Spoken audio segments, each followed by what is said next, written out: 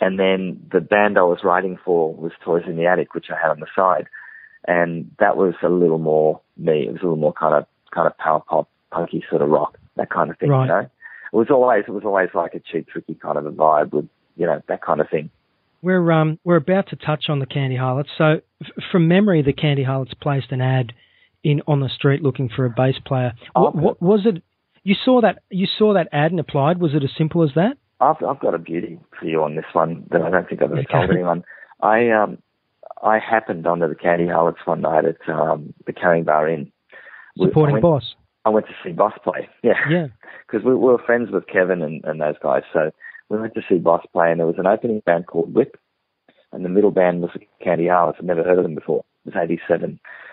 When that came on, everybody in the room, I remember all my friends were looking at them and they were saying, man, these guys look awesome. They look so cool. When they started playing, everybody changed their attitude. Everyone's going, oh my God, they're awful to sing. I can't sing, blah, blah, blah. I was like, this is great. This is like kind of like the Stooges meets Motorhead or something, you know, the way Mark's singing. I'd never heard it, and yet they look like the New York Dolls. This is great. No one's done this. You know, this is awesome. Everyone's going to me, you got rocks in your head. Okay, whatever. They played, they finished. Then I saw them again a few months later at St. James Tavern. And again, the people were going, these guys are awful. They were playing with King's Cross. These guys are awful. And I said, no, look, hey, they're really cool. And they go, no, they're awful. I go, they sound like Gary Glitter tonight. You know, the other night they sounded like the Stooges. Tonight they sound like Gary Glitter. And I liked them. And then I remember seeing an ad and it said, Candy Harlots require bass player, blah, blah, blah, blah, blah, blah, blah. And I thought, you know what, I should go for this. And just as I was looking at it and thinking I should go for this, I pick up another copy of On the Street and it's got them playing support for Cheap Trick at the Tivoli. Yeah. And I had tickets to that. And I thought, you've got to be kidding me. Like, they've already got a bass player. How did this happen? I went to see them with Cheap Trick. Sure enough, they had a different bass player. Scott, they had a guy called Scott.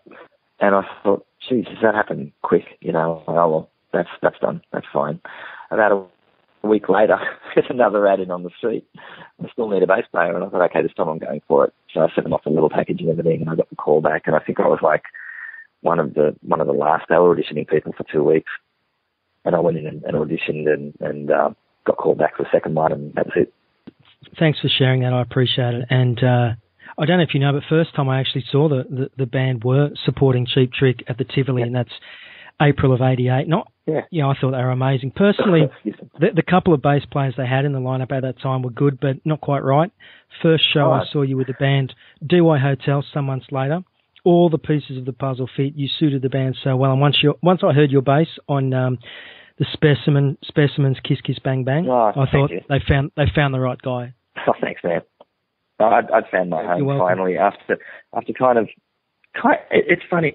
It's before the Harlots. It was almost like I was looking to put something like that together that I could just never hit it, never find people, never quite knew that I was looking for that exact thing. But I found it, and I thought, okay, now I'm home.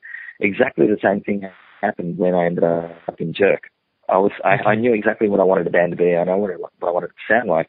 Just couldn't find the people, and they found me. So, you know, it's really nice when that happens. Definitely. So, and for you, I guess it's happened, 2 or 3 times in your career.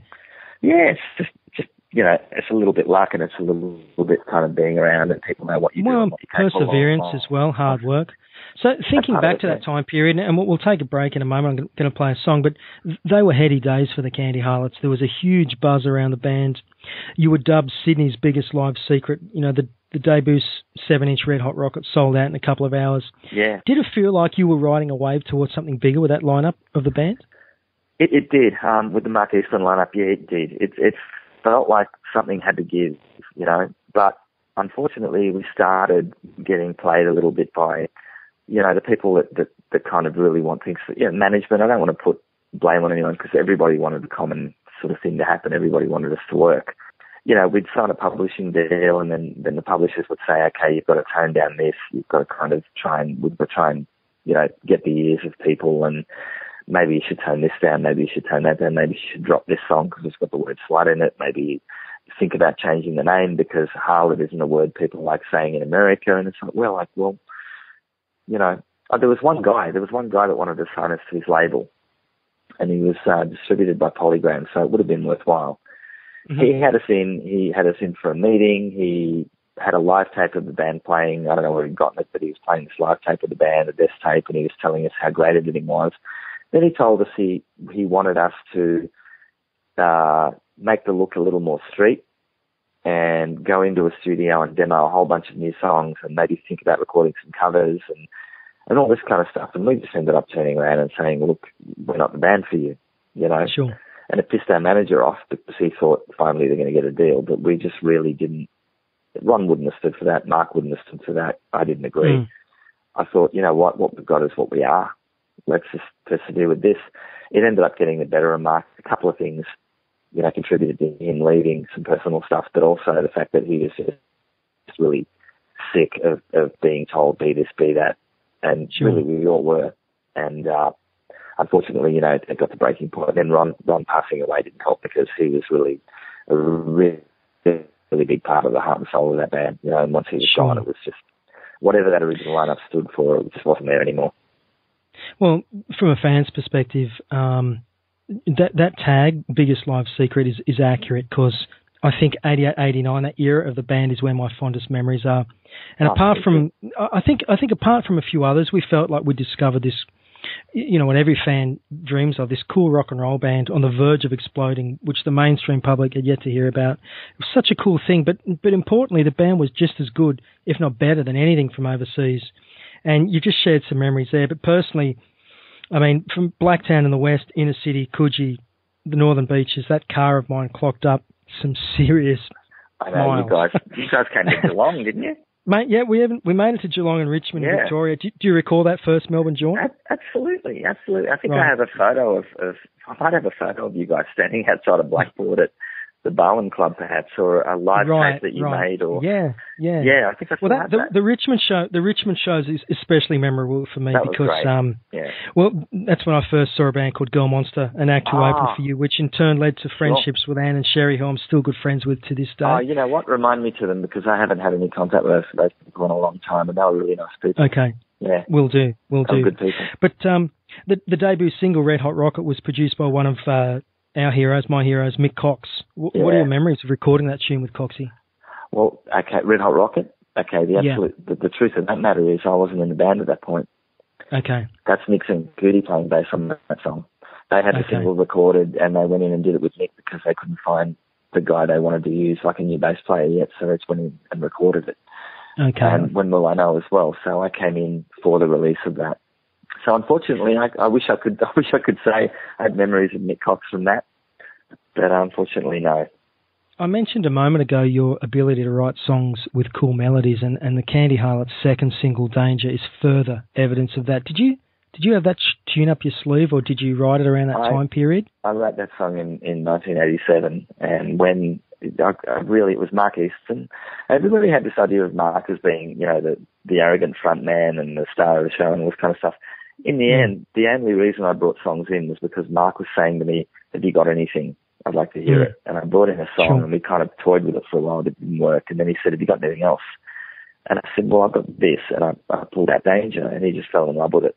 And the rest of the band loved it, and they just did a great job of it, and it ended up being the single. And then the only reason I ever ended up doing She Shines on stage was because Mark insisted that I take center stage and sing that song. It was Mark. It was a good call. That was Mark's idea. I brought it in for him. He tried singing it at rehearsal, and he said, you know what? You sell it better. You should do this. And I was like, are you crazy? I've never sang in my life. And, like, you're the guy, you know, like you are this band. And he's like, no, man. He had it all down. He was like, no, man, I'm going to put the mic stand. You're going to use my mic stand. I'm going to put it in the center. No, that's interesting. So that's the first time period where you thought, you know, you have strong vocals, or you didn't think that before? I could sing well enough to demo, and actually I've just found I don't know how it ended up there, but I just tonight when I was doing a bit of searching around the Rock Brat site and stuff, and I found that there's the very first song that I ever recorded in my life that I sang on, a song called Heart to Heart, is up on YouTube, and I have no idea how it got there or who put it there, because I don't even know if I have a copy of it. So I'd done a song, but it was pretty much just for demoing purposes. The version of Danger, which found its way onto the 5 Wicked Ways album, is slicker and heavier. But as I have a fondness for the Mark Easton lineup, if I can use that reference, that's the track I'm going to play today. But before we do, can we drift back to the year 1990, and we're well into this. A year filled with highs and lows for the band, more touring. Still you have, I guess, you got major labels, couple sniffing around, I guess. Maybe you release another record. Yeah, we did. And as many of us remember, guitarist Ron Barrett tragically passes away in late 1990. Personally, I chatted with him many times whilst following the band, and he was always decent and a good guy who lived and breathed for his music. Do you have one Ron story you'd like to share before we play Danger? Oh, look, when I first joined, when I first tried out for the band, Ron wasn't present. He was in the States. When he got back, he was at the second jam, and he just said, why are we even questioning it? He's the right guy. He just basically voted me in straight away. He just said, this is the right guy. And in the beginning, though, I wasn't too sure about Ron. The other guys I got on really well with Hugo. I got on really well with Cardinal. Easton was a little standoffish at the beginning. I think that was him being the singer. And the guys warned me about that. They said, look, Mark's likely to be a little cool because he wants to assert his position. But after a little while, we became really close. Ron took me a longer time to warm up to because he was really brash, really arrogant, really kind of, spoke his mind and didn't give a shit who heard or, and I thought, okay, I've got to tiptoe a little around this guy. In the space of about 2 years, the most amazing thing happened. Ron just kind of changed. He just really matured and grew up, and he and I began sharing rooms together on the road because we ended up getting on so well.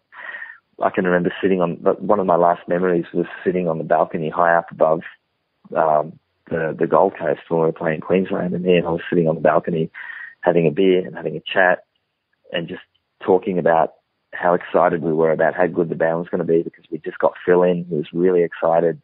He said, look, I feel like we've got a hold on this again now, and I feel like we're going to be able to do something. He was really positive, and he was great. We were getting on fantastically. He was writing great. He was playing great. We were starting to talk about writing stuff together. It could have been great. And then my last memory of him was a few months after that, our first absolute sellout of the General Burke Hotel, where the Full House sign went up like about an hour and a half before we played. And the Baby Animals opened for us. It was one of their first shows, one of their earliest shows. Okay. They were brilliant. And at the end of the night, spirits were really high. Like the last thing Ron said to me was, see you Monday, Leens, because we were going to catch up. And I said, yeah, man, see you Monday, and that was it. And that was the last time I saw him, which is a bummer. That's nice. Look, 26 years old is way too young to exit, and I hope that this interview and indeed other articles I've written about the Candy Harlots ensure that his memory lives on. And with that thought in mind, here is the Candy Harlots featuring Ron Barrett on guitar on the Leeno Dee written Danger.